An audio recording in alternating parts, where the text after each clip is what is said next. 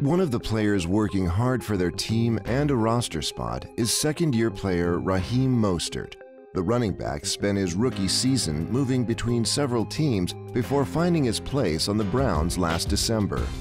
Coming into the league, you know, me being undrafted and stuff like that, I just sit back and say, wow, like, I have a great opportunity. I love being the underdog in any case, you know, because that just feeds who I am inside and what I can do. I'm mic'd up. Let everybody know, JP, I'm mic'd up. Josh, boy, you got them quarterback sleeves.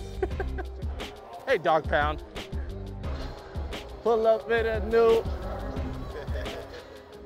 It's all about teamwork and, you know, effort and stuff like that. But it's also, you know, you have to have a level of like friendship to help the team out. And that's something that I try to help out with.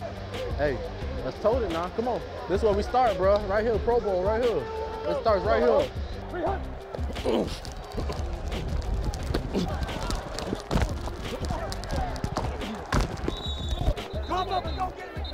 I'm just trying to do as much as I can to add value to the team and to show everyone what I'm made of, because not everybody knows who I am, and that's okay with me, you know.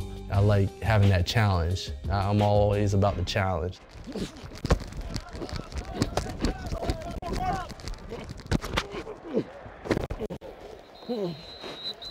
Special teams is something that, you know, I have a knack for. I want to be the best player I can be, for not only for myself, but for my team, my teammates, you know, my coaches. So why not just give it all you got?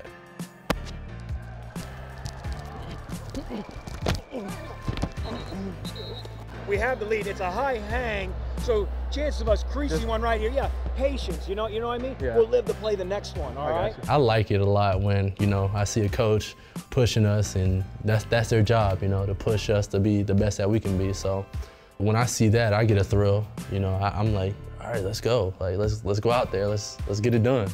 This guy gets nothing. As we go inside, guys, you are. Hey, this is the best in the league. Prove it right here. Hell yeah. Squad on three. 1, 2, 3. Hit squad. It was disappointing last year, just going home. It's kind of a struggle. You know, nobody wants to sit in January and watch TV of the other team that we almost beat, or the other team, you know, that we played against, and they're in the playoffs and we're not. Like, that's the attitude that everybody has now. It's just like, we're gonna make the playoffs. Like, we want it. We want it that bad. You know, we have to take steps in order for that to happen, but we're buying in and we're trying to do the best we can.